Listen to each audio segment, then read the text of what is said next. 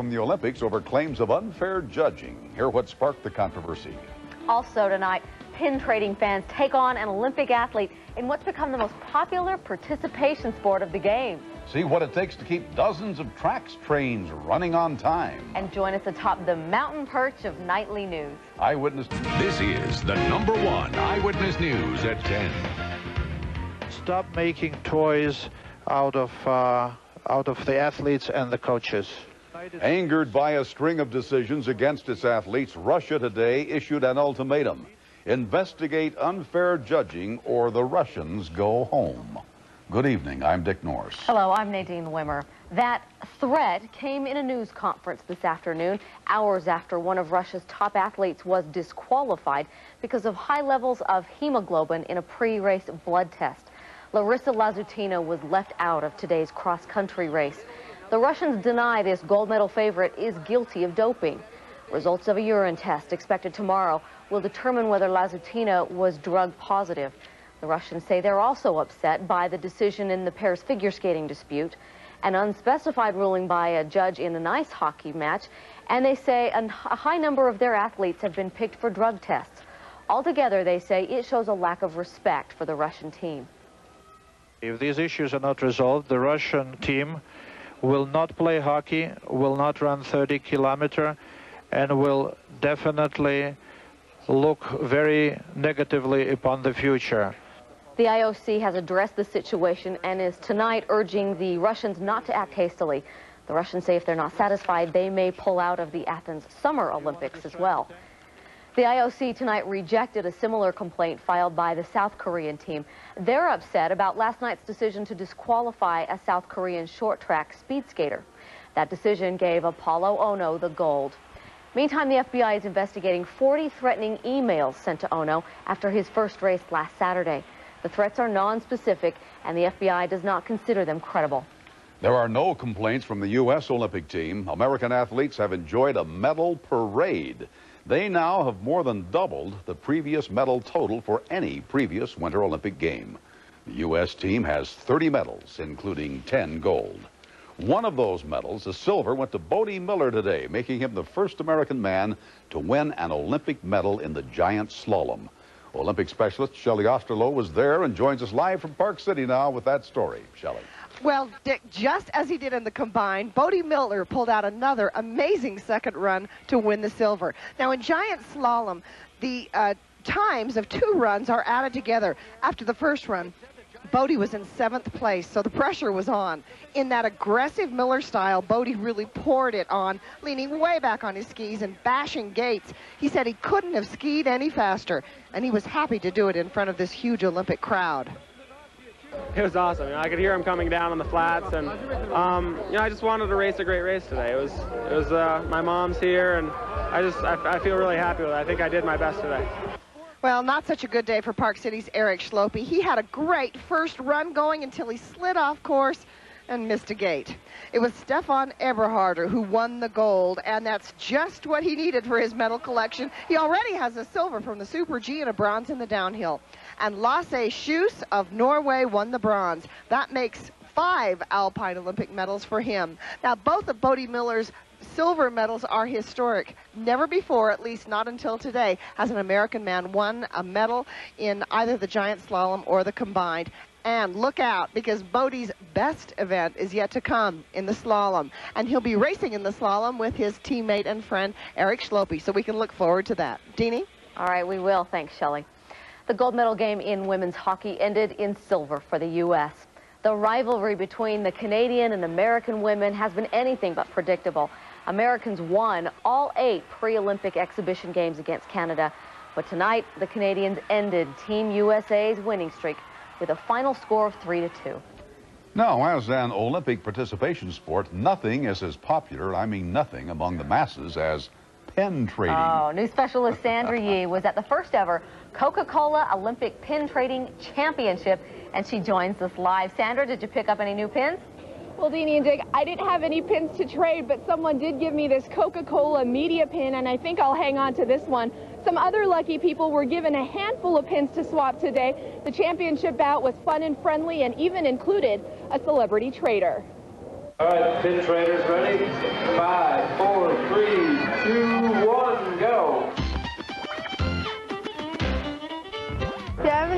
want to trade me?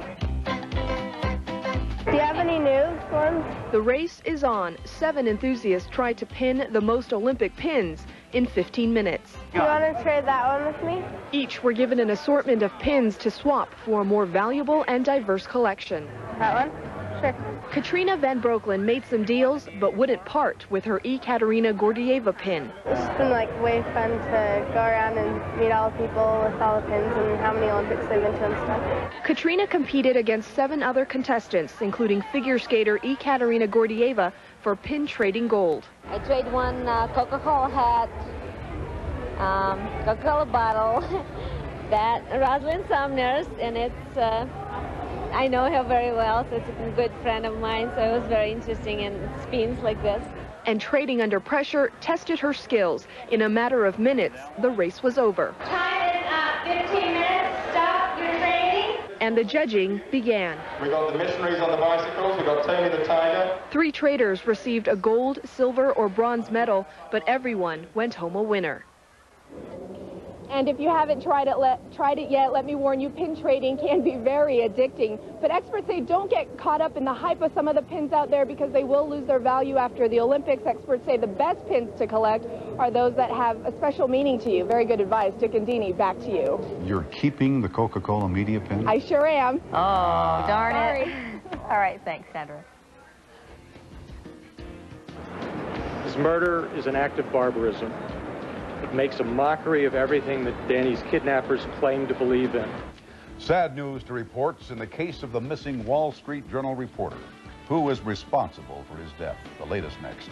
It takes a snowmobile to reach their set atop the Wasatch Mountains. Go behind the scenes of nightly news.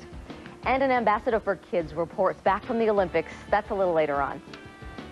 The barometer readings are very high across Utah. Santa Ana winds. It was 93, hot spot in the country. Meantime, Utah Strawberry Reservoir, -12, cold spot. Salt Lake City, we were near normal, but not tomorrow. The forecast coming up. The State Department today confirmed the death of Wall Street Journal reporter Daniel Pearl. Diplomats have received a videotape that shows him being killed by his captors. Pearl was kidnapped a month ago while trying to interview Islamic militants.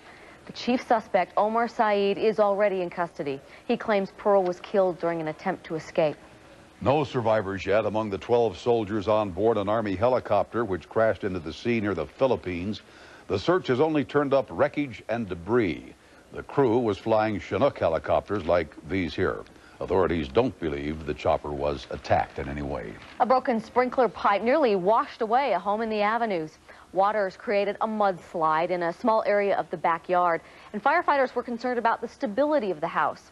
They shut off the water. They deemed the house safe, but teams suspect this won't be the only case where pipes break with this warmer weather.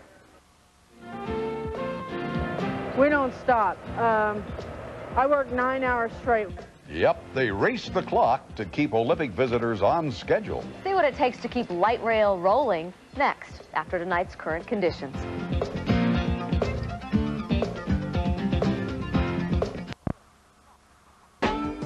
Eyewitness Weather is sponsored by Southwest Airlines, the low-fare leader for 30 years. Over the last couple of weeks, NBC has broadcast its nightly news program from right here in Utah. And today, our Sam Penrod got a look at behind the scenes and what it takes to put nightly news on the air. Deanie, putting together a newscast like we do every day takes a lot of resources. At the network level, it requires an enormous amount. And taking that broadcast on the road to the Utah mountains is a project of Olympic proportions. Reporting tonight from the Olympic Winter Games in Salt Lake City. This picturesque view of the Wasatch Mountains is the backdrop for NBC Nightly News during the Olympics. What's not visible is the remote location, a 9,000-foot mountaintop above Park City at the Canyon Ski Resort. What's great about it is, to us, this speaks Salt Lake City and the whole region. It takes a crew of dozens of people to handle a very complicated technical operation. And the only access to this temporary NBC News studio is by ski lift or snowmobile. In the corner of a nearby mountaintop restaurant, Brokaw and his producers work to assemble the newscast. Olympic news today overshadowed by several developing stories across the world. I'm Tom Brokaw tonight. We've been able to cover the news from here and also, I think, reflect to the country what's going on in terms of the Winter Olympic Games. Anchoring the news from the Utah mountains has been a hit with Brokaw and his nightly news team. We're out here with a great backdrop. They're skiing to work every day. This day job is tough duty. And Brokaw believes the Utah Olympics have been successful and offered the country something beyond athletic competition. I think America was longing for this kind of an experience, something to celebrate. We've been through a tough time, and it's time to have a little diversion. There's been a lot of local interest in an interview Brokaw had with LDS Church President Gordon B. Hinckley back in November, and portions of that interview are scheduled to air tomorrow night during NBC Nightly News and also during NBC's Primetime Olympic coverage. Dick and Dini. All right, thank you, Sam. And so far, they haven't had a whole lot of bad weather to contend with. No, plenty of snow up there. Remarkable. It snowed on anything once, but just absolutely remarkable. However, we need snow. We do need snow. We need the snow badly. Today, the sun was out. The temperatures were only in the 60s, but not the 60s here. 60s in St. George. Looks like it was around the 40s here, but people were out strolling around just enjoying things. And you know what? Tomorrow looks even warmer. Well, comfortable it may be, but the snowpack is what determines how much water comes into the reservoirs next summer. In the north, that's not very good. The highest is the Weber-Ogden, the Uintas. Whoa, 2/3 of normal. And in the south, look at the Virgin. People who live in St. George look up and they see Pine Valley Mountain, and there's hardly any snow at all. State average, dismal. This is bad. This is our 4th year in a row of substandard snowpack. Now, it can change. March, April, May, those are the 3 critical months. If we get it then, we might pull out. If we don't, we are in a world of hurt. How's the rest of the West doing? Well, there's a bright spot. The Pacific Northwest, the extreme kind of coastal areas, much above normal snowpack. Then in this area, it's near normal. But look at Utah. Utah is in the much below category. Montana is hurting. Wyoming is hurting. Eastern Idaho is hurting. And it all depends on Mother Nature. For the next 3 months, starting in March, we'll hope that we get the big snows. Today, we had pleasant temperatures, blanding 53 degrees. A lot of 40s around. 40s are normal, and it's kind of nice to get back to normal. The deep snow cover in Cache Valley keeps those temperatures way colder than usual. Pleasant Grove 50, Provo 51, and those are just kind of a taste of things to come for tomorrow as the warm air surges north. St. George dipped back to the 60s today. Should be back to the 70s coming up for the next day or two. What's going on with the clouds? Well, a storm system keeps ripping into the northwest around Seattle where they've had big-time rains. We are getting some high, thin, wispy clouds. But this little arc means high pressure. The jet stream's way up here, and this high pressure is moving over, so we should have mostly sunny skies and mild temperatures. Dry tomorrow, storminess here. What about Saturday? Ooh, the jet stream comes flying back down. This should be the stormy zone. The heaviest might be in the mountains out of Logan up towards Yellowstone Park. But at least there's something coming. It doesn't look bad enough to hurt Olympic activities, but it also doesn't look enough to really help with the drought situation. So tomorrow, 50s, 50s, 50s, 70s around Washington and St. George and Hurricane and Lavercan. Sunshine is the dominant word. There may be some high, thin clouds, but comfortable tomorrow. St. George, 72, 70, and then it dips to the 60s, which is normal. Wasatch Front. The first number is going to be red. That means significantly warmer than usual. Then we get some storminess on Saturday. It looks like valley rain. There may be some bench snow in the mountains. How about 2 inches at the venues, at the snow venues? We'll take what we can get. Yeah, that's kind of nice. That'll add some flavor again. Yeah, 57, wow. The Olympics produces its fair share of unsung heroes, and there's one group in particular that's been working at a feverish pitch in the early morning hours when most of us are asleep. Our Ed Yates is about to take us on a special trip. He's live from 4th South in Salt Lake City. Ed, what's up? Well, Dick, we just missed the train. It's just pulling out, but Trax trains have been picking up these crowds every 8 minutes for the past 13 days. But wait until you see the after-hours place where they groom these trains for the next day. It's an Olympic event all its own. 62 trains, some our own, others from Dallas Rapid Transit on loan for the games, roll into UTA's Lovendale Center in the wee hours of the morning. Now a new crowd jumps on board, picking up trash, mopping, vacuuming, and polishing glass and chrome. We have to get these trains out every 4 minutes, because if we don't get them out every 4 minutes, we're not going to make it out on the line on time. While crews clean, inspectors on other cars check doors and rotating seats. In the cabs, they test controls, ringing bells and blowing horns.